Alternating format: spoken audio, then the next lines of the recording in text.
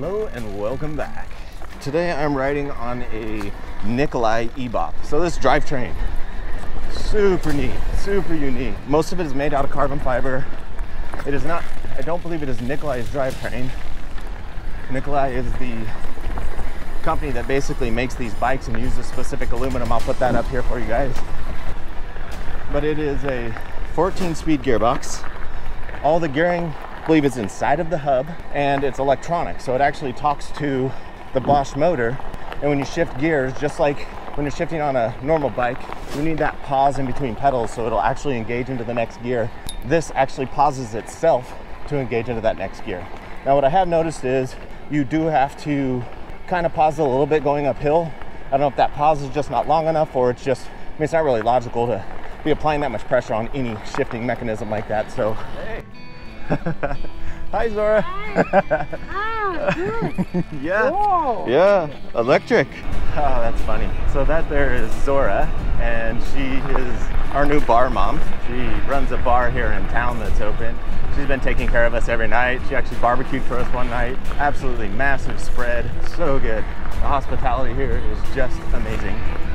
If you're here in Parsberg, definitely go check out Zora's. Here's her bar. Awesome little place. All right, so next thing to talk about, I'd say, is this little cluster you get here. There's a lot of information in here. It's like actually having one of those external GPSs. Heart rate monitoring, distance traveled, watts you're putting out if you're a workout dude. Super cool. We can also change our, okay, so there's eMTB, Tour, Eco, and wow, did that take a lot of power out of the bike. Like a lot. I actually feel like I'm pedaling the bike with it in Eco, so that's interesting. That was definitely something that was not noticed when I rode the Decoy. When you drop down to Eco mode, you still had quite a bit of power. This is very minimum. So if you wanted to work out on this bike, you could still roll it in Eco pretty good. So we'll bump her up now to Eco to Tour. Okay, a little more power. So something else really cool about it is it's a mullet. So I got a 29er up front and a 27.5 in the back, which is pretty cool. I've always liked that. I really loved that about the Decoy. I would definitely do that to my YT if it didn't mess with the geometry, which I don't want to do obviously, but it would really be pretty cool to slap a 170 fork or do whatever adjustments required to my current fork to be able to put a 29er on it would be pretty neat. But most bikes are coming that way now, which is really cool. So this tour mode, I still feel like I am pedaling for sure. Starting to breathe a little hard. We'll see what it's like going up. I know this gets kind of steep. Yeah, the shifting is really nice. Maybe we'll bump it up. There we go, eMTB mode. This is probably what you should be climbing in, trying to save power if you want that easy climb. This is nice.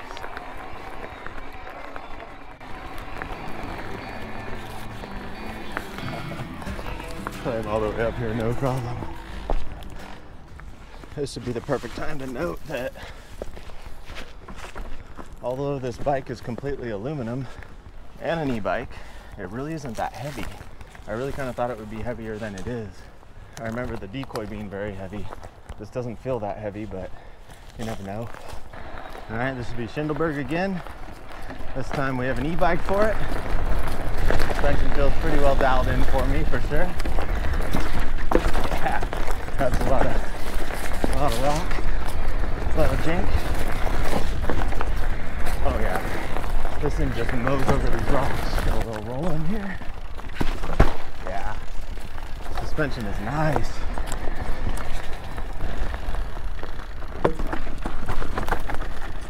Some rocky chunk. Little slide around in the rear. We're good to go.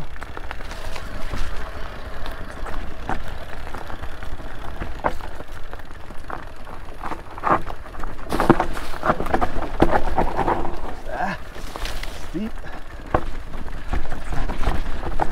Do that first little jump with it.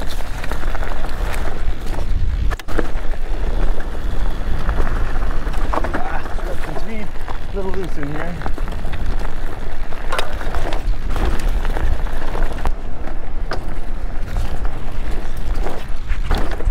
Oh, that suspension feels so good.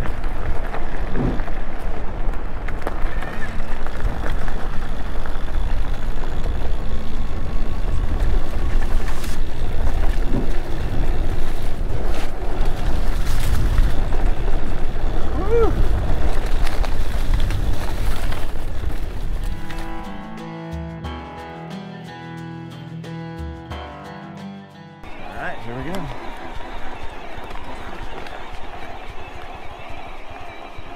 So back to the transmission. Well, the shifting. Another cool feature this thing does is if you go to a traffic light, let's say you're in the 14th gear, you're in the hardest gear. You go and you stop at a traffic light, the motor automatically shifts down to about 4th or 5th gear so that you can start pedaling very easily again, which is super cool. I'll have to test that here just to see how long it actually takes for your bike to downshift itself. All right, let's test her out. Didn't downshift, so now we have to apply a lot of willpower to it. Oh yeah, this is showing little to no trails, and so far I've already found a few. Yeah, look at that. This downshift's going uphill so much better. You gotta give it that little pause, but that motor helping you with the pause, crazy. Uh-oh. And another keynote, right now, I was in too low of a gear, I didn't make it up the hill. But as you see, there's actually a gear indicator here, which is super cool. And I can downshift it without being on the bike.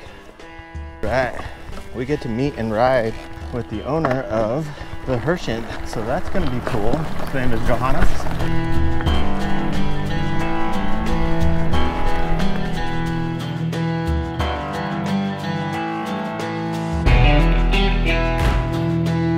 This thing climbs so good.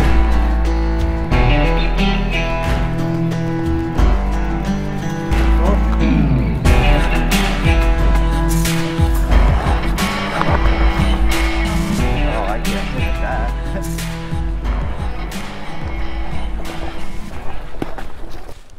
I mean, I'd be surprised. I think the bike looks heavier than it is. Even just picking it up, it's not that bad.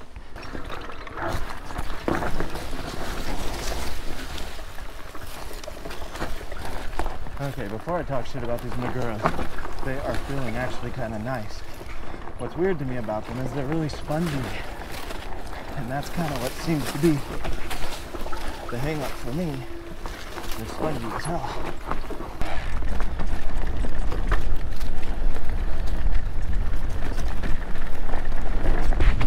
Nice. Wow, the suspension is so good. So good. This thing is nice, man. Nice.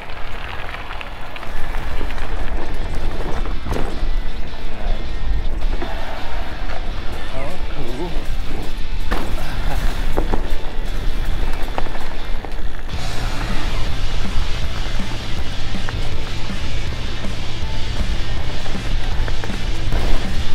Oh yeah.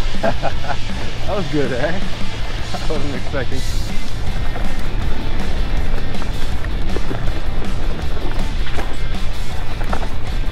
Here we go, here's the fun shit.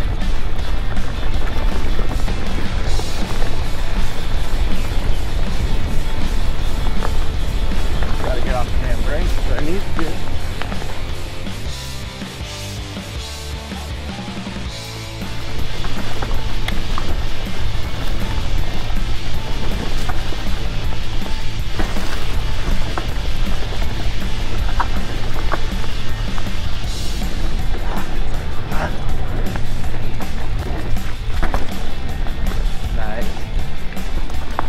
Yeah.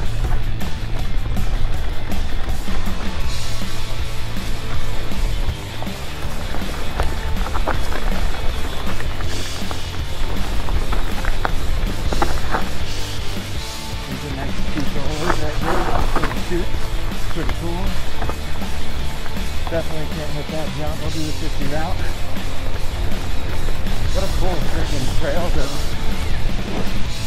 Oh, that was a terrible jump.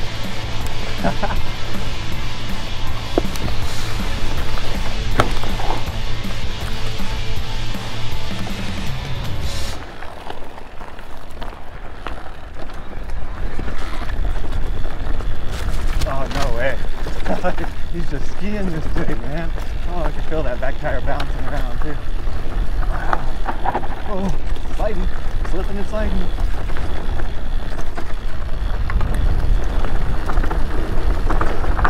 Oh,